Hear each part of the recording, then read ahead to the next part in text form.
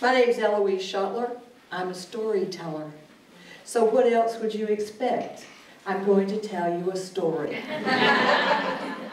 One afternoon, I left my house in Chevy Chase to make a quick trip to a shopping center, and the universe dropped a story into my lap. I was driving along a two-lane narrow road, and I looked up and I was trapped behind a rickety panel truck. I was going so slow that all I could do was take that inventory. The back of that truck was filled with household goods, cardboard boxes that had just been tossed in. They weren't even sealed. Carpets standing up, rolled up, standing at the back. He hit a rut in the road, and I heard something hit the asphalt right in front of me. I was going so slow that I saw the photograph album laying there. It took me a lot of trouble to get my family photos for my family history. I couldn't ignore that. I moved up as close as I could to the truck. I waved out the window. I honked my horn. Couldn't pass on the right, couldn't pass on the left. I was feeling a little desperate, so I was relieved when he pulled over into a gas station. I pulled over right behind him, right up beside the cab of that truck. Hey, hey! A man stuck his head out of the window. What's the matter with you, lady? What do you want? I just want to tell you that you dropped something in the road. It's a photograph album. It don't matter. It don't matter. A 93-year-old woman just died. Nobody wants that stuff. I'm taking it to the dump. I wanted it. I turned right around and went back down that road. And there it was, laying in the road, just where I had last seen it. I waited for the traffic to clear, and I got out, picked it up. It was what I expected it would be. It was a black cardboard cover, black pages. My aunt had a dozen of these down in Charlotte, North Carolina. I had seen little white, black and white photographs like this all my life. I looked through it. Young people near water in boats, vacation, laughing, talking with each other. They look so happy. And on every page, there's a picture with a pretty, white-haired, dark-haired woman on every page. I think that's the 93-year-old woman that just died. Nowhere in here, there's no name. There's no name and there's no story. She's left to my imagination. That happened 20 years ago. And I've kept this album. It's very precious to me. And I often take it out and I look at those photographs and I wonder about her. I wonder about her. She stands so straight and so confident. She has a smiling look on her face. She's wearing a white slacks, those wide-leg slacks of the 40s. And a tailored shirt to go with it. She's put a captain's hat rakishly on her dark hair. She reminds me so much of those 1940s sassy women in the movies. A Rosalind Russell, a Katharine Hepburn. Maybe Sandra Bullock today, I don't know. But that's how I remember her. She looks like them to me, and I wonder about her. She reminds me of my aunts, actually. She's a contemporary of theirs. They wore those same kind of clothing.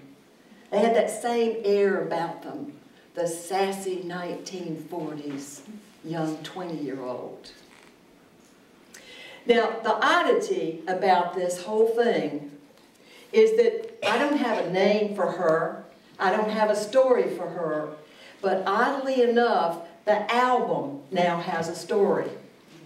Because for 20 years, I've been telling the story of this album coast to coast when I tell stories for people. And they, like I, would worry about the woman. They'd come up to me after, they'd wonder who she had been. And I've had many people say to me, I'm going right home and I'm putting a name on all of that. I hope that you're thinking the same thing. And I hope that hearing about her, you'll think about it if you don't have a story that you're telling about yourself. I think about my aunts, those North Carolina good talkers. I mean, they sat around, I was raised on their stories. They told stories all the time about themselves and each other. I had one of my aunts could go to the grocery store to get a loaf of bread, and by the time she got home, it was an epic. I think of them often, and I tell personal stories myself. And there are times, I have to tell you, when I hear their voices echo in my head in my own stories. And I'm very happy for that. I love those ladies. And I think we're all lucky when we grow up around stories. Where do we storytellers get our stuff? I'll tell you where mine comes from because I tell personal stories. So I tell from the family. I tell from people I've known. And I look for them in new people. If I see somebody that interests me or something that's going on, I'm just as likely to intrude upon them and ask for their story as anything else.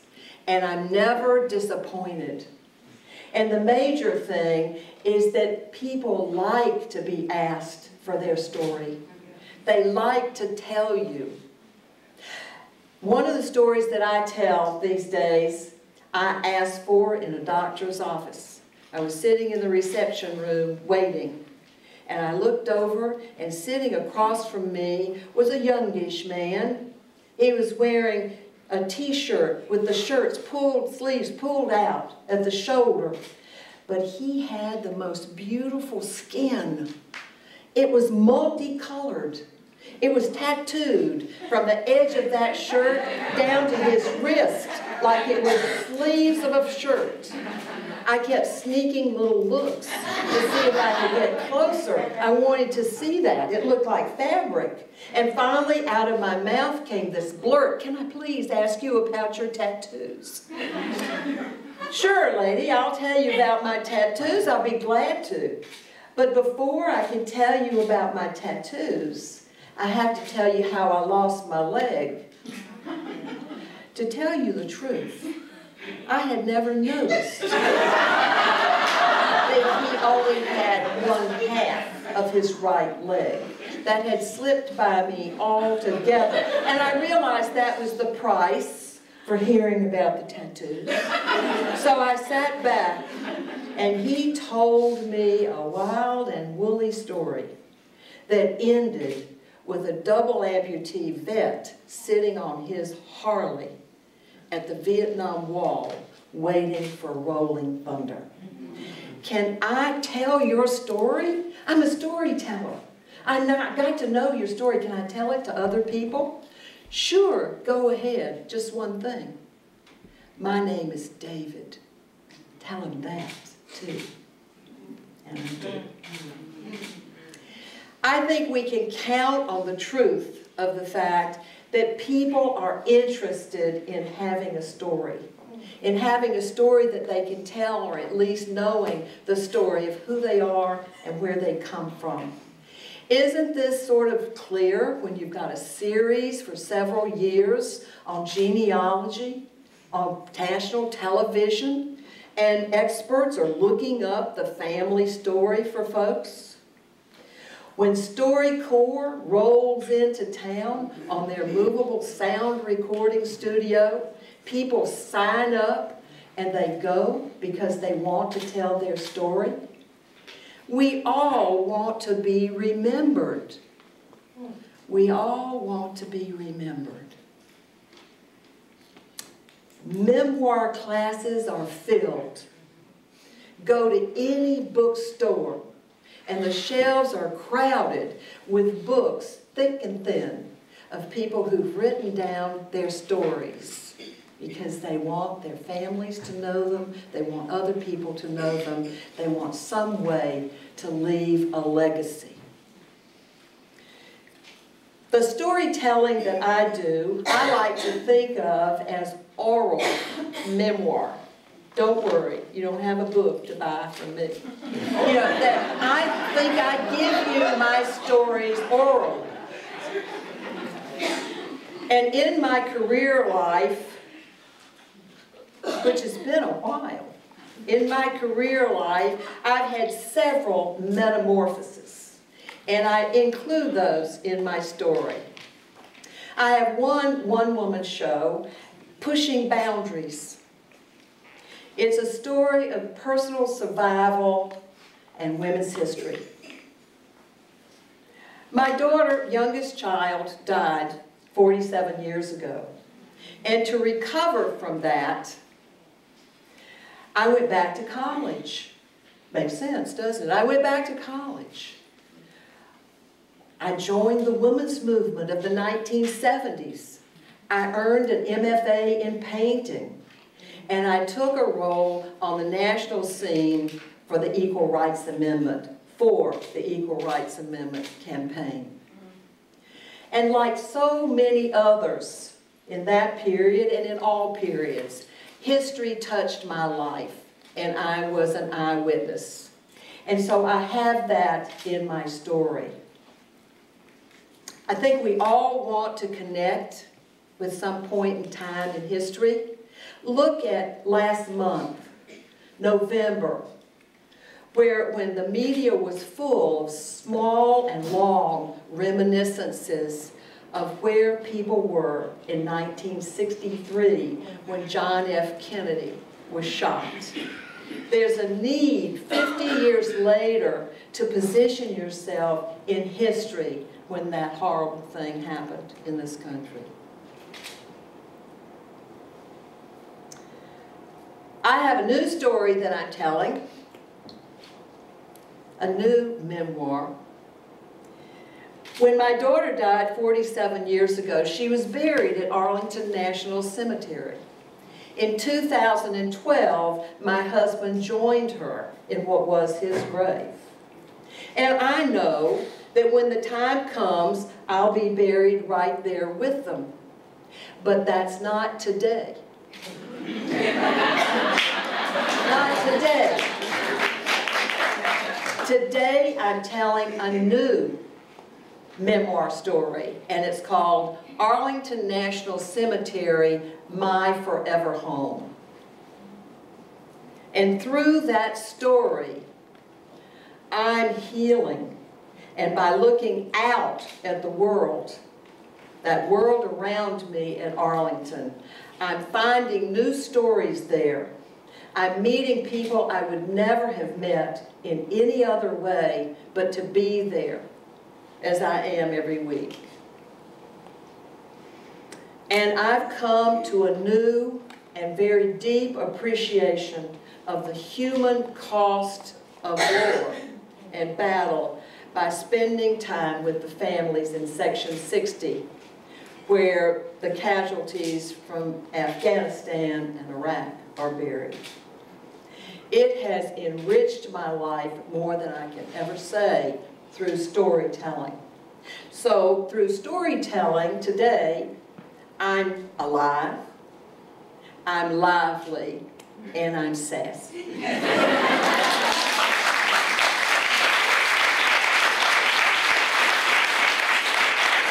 I've had an opportunity through that story to tell it on Memorial Day last year and on Veterans Day at the Women's Military Memorial at Arlington.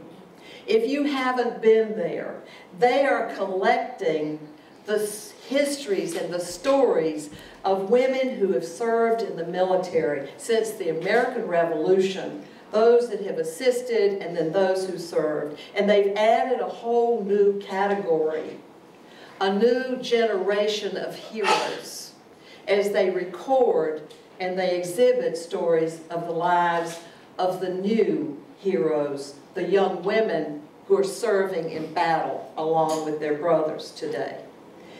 Veterans Day, I had an just incredible opportunity when I was there to tell my story, is that the father of one of the young women I mentioned in my story came to hear it. And afterwards, privately, he told me and my family the story of his daughter, who's now a fallen medic, a fallen Army medic, and the story of her last battle. I will never forget her story, and more than that, I will never forget the loving father that told it to us. Storytelling is your legacy. It's a way of passing on and an extraordinary way of remembering. That's part of why recently I was invited to come to a local university to a class on the arts and military experience. And I was invited to tell my story, my Arlington story, but when I got there and I heard what they were doing, those undergraduates and graduate students were doing, I said, let's put my story on a sideboard over here for later, and let me listen to your stories. They are interviewing veterans so that they can pass on first-hand accounts of these guys and women's experience. And maybe I could help them with what I know about storytelling to tell their story very effectively, because we need to hear these first-hand stories that some of these guys and women are bringing back to us. I was privileged to do that. My story could wait. When I teach a workshop, I often start, there you are, with a group of strangers. Nobody knows anybody. And I ask them to, gather around or whatever, and we'll go person by person. Tell me the story of your name. And then I will tell them mine. I'm named for two grandmothers. And I tell them about them. And then I say, that I found my grandfather's story. I carry his name. Tell the story of your name. So if there's 3 things I'd like for you to remember from what I have said today. Number 1, your story is your legacy. It's how you'll be remembered. Tell it, know it, and tell it.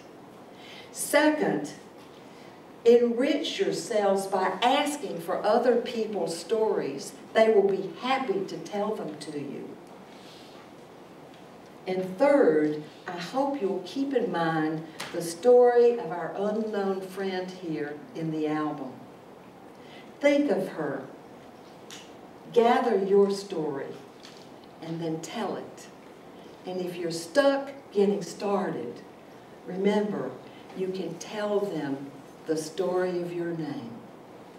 Good luck. Wow.